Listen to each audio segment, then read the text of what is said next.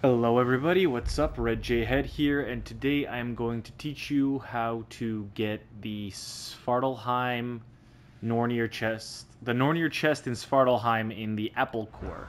So if you've already gone through this portal over here, you'll notice that there's already one token over there. The other token can be found behind these rocks. You're gonna have to explode something over here, but that shouldn't be too hard. You just gotta hit like an exploding red canister. And then over here, you could see some thunder. And if you just hit that, you should be able to unlock all the chests. Okay, I messed up just like in the last video, so I'm gonna do 2 per like I did last time, just so that I don't,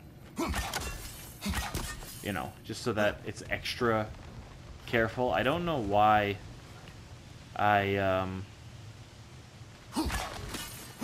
don't know why one doesn't work. I don't get it. I guess try and do 2 of them for each if you have the ammo for that. I guess it's just the way it is. And yeah, then you get your Idun apple. I hope you guys enjoyed. Don't forget to hit that like and sub button. It really helps me out with the YouTube algorithm. And I'll see you guys in the next one. Peace.